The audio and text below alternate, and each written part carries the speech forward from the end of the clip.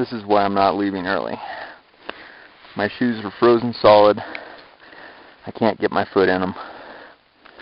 It's 8 o'clock. Actually after 8. I've been working at these for about 15 minutes. I need a fire or something. I've managed to get them on, but there's no way I can tie them for a while. It's like wearing 2 ice cubes.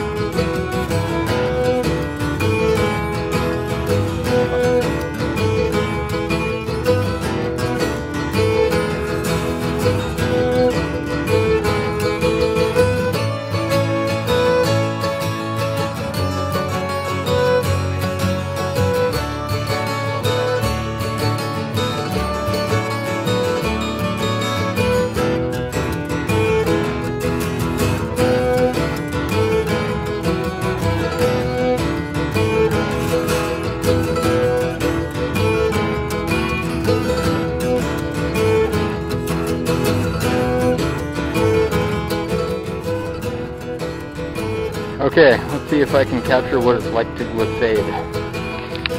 Bear with me.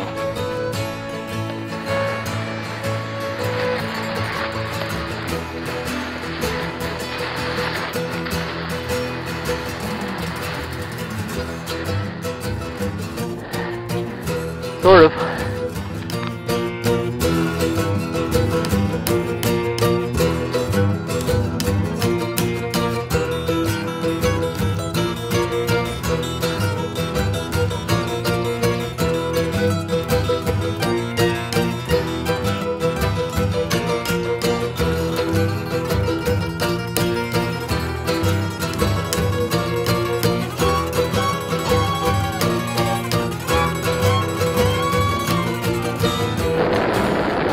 So I just came up the path,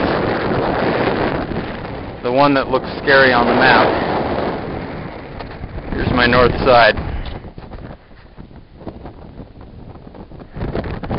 There's Lake Ann, and that's the canyon I go down. Here's my tracks. There's 2 soft ski. I ran down, that took me about 47 seconds. Breckenridge Peak. Finally the top of something after all this rain.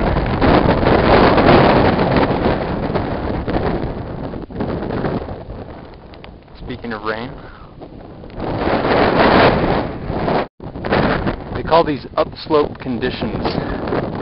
The clouds come up and just break over the divide, and I'm in the rain shadow right now. Although I'm supposed to go up James Peak, which is somewhere in there, and then go about 10 miles on the divide, probably all in clouds. We'll see where this trail takes me. This is the climb up James Peak. I found a couple day hikers.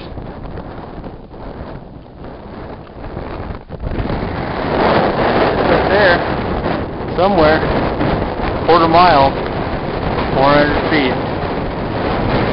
400 feet in elevation. That's some ultra runners, including David Horton. Here I am at Shadow Mountain Lake. This is what the trail looks like. See, it's a nice verdant green. Then when you look up, there's all those dead lodgepole pines, just devastated by the beetles.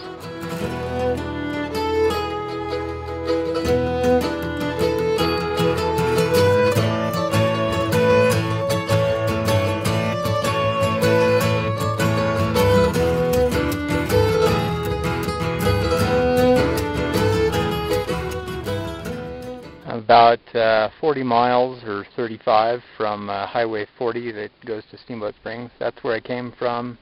There's Sheep Mountain. I came down, and some of the thunderstorm activity is still going on. I think that's Wyoming up there. It's rain there. Hey. And here's some more here. I'm kind of surrounded. Not as bad as it was at noon, though. On a minor peak here. No bolts for me, huh? Son? I was going crazy a minute ago. Come on. Let me see it.